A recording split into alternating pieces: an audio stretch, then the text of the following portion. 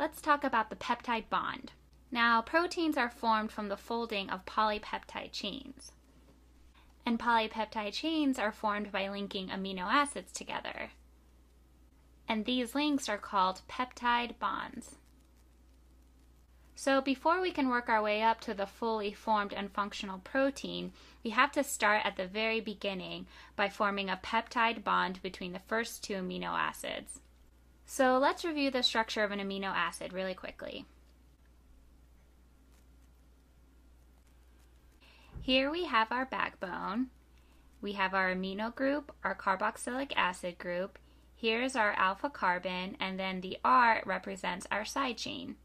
Now, peptide bonds are formed by the nucleophilic addition-elimination reaction between the carboxyl group of one amino acid and the amino group of another amino acid. So let me show you what that looks like here. Let's have another amino acid drawn right here.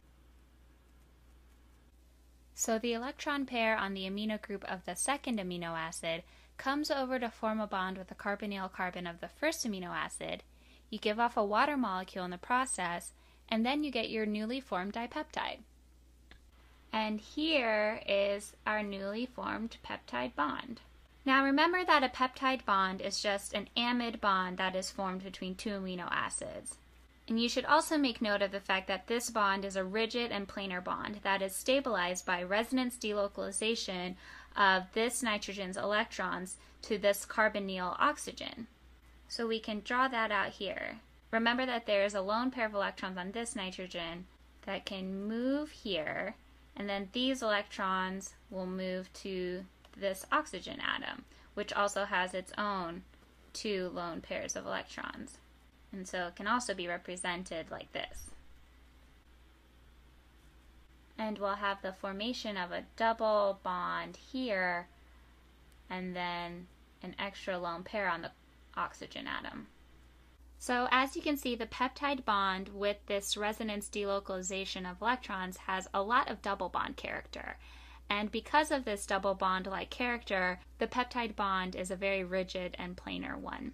But don't confuse this with thinking that an entire polypeptide chain would be a rigid-like structure, because even though there isn't much rotation about the peptide bond, you do still have free rotation about these alpha carbon atoms here. So now here we can see we have a dipeptide, and if we kept adding amino acids along in a chain here, we would have a polypeptide.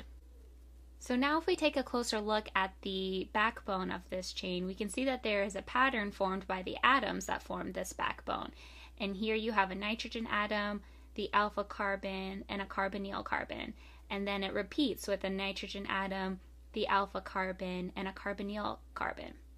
And you get a pattern that looks like this. And each time you add a new amino acid, the pattern just repeats. So that whatever length of your polypeptide chain, you always start out with a nitrogen atom and you always end with the carbonyl carbon. And so this end of the backbone of the polypeptide chain is called the amino or N-terminal. And then this end of the polypeptide chain is called the C-terminal. And then once within a polypeptide chain, each amino acid is called a residue. So that's the formation of a peptide bond and a polypeptide chain. So now how do we go about breaking this peptide bond to get two amino acids again?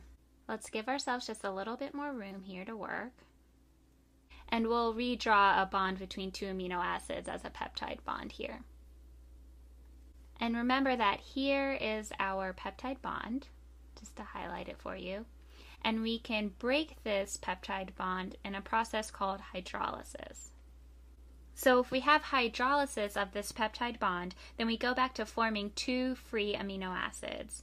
The hydrolysis of a peptide bond is helped along by two common means, and those two means are with the help of strong acids or with proteolytic enzymes.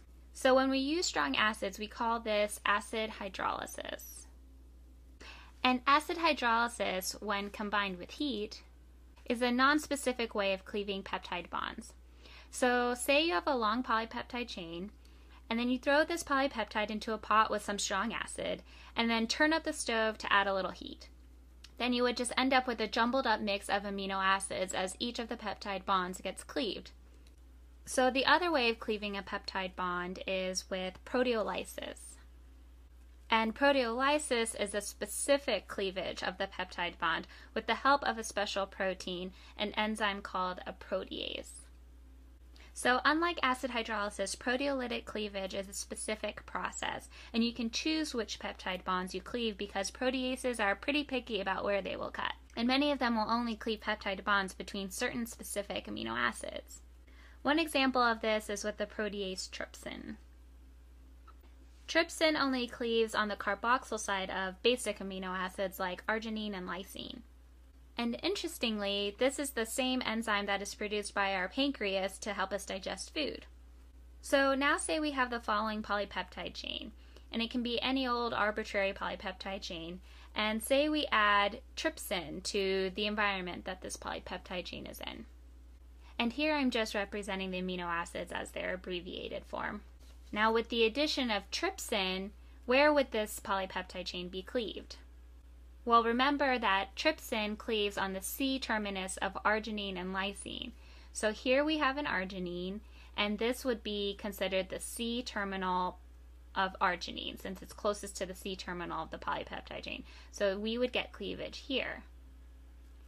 And then likewise, we would have cleavage on the C terminal of this lysine residue here.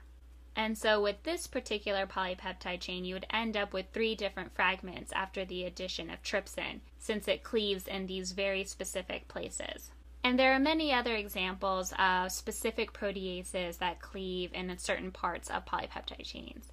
And you probably don't really need to memorize which proteases cleave after which amino acids, but you should probably remember that they are just specific means of breaking a peptide bond, unlike acid hydrolysis over here, which is a very non-specific way of cleaving a peptide bond.